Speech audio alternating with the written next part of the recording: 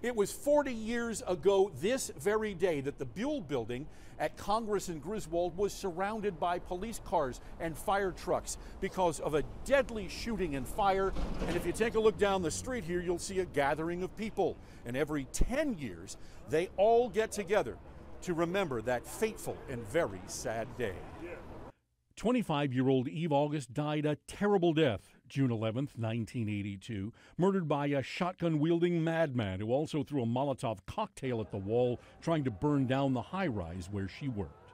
May they be greeted with the choirs of angels and experience your eternal peace and joy.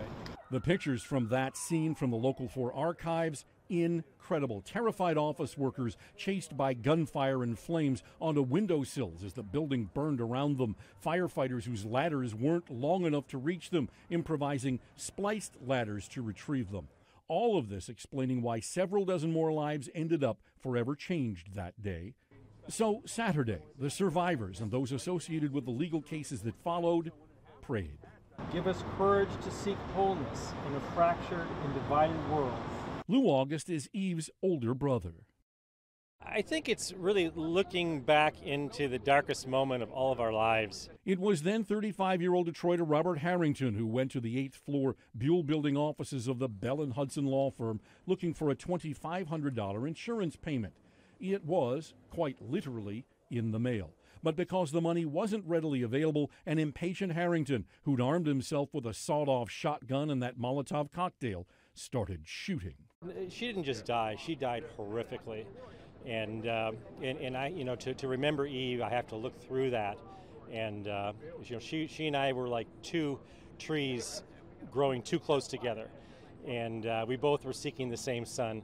And one day she was gone. Eve's younger brother Alex attended yesterday as well. What I miss the most of, over the years is, the life that Eve didn't live.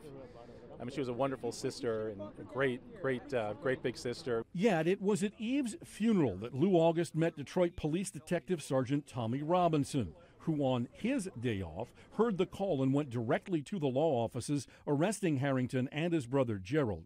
This picture, the most famous image of that day. They agreed then to meet every year on the anniversary at the Buhl, and they have.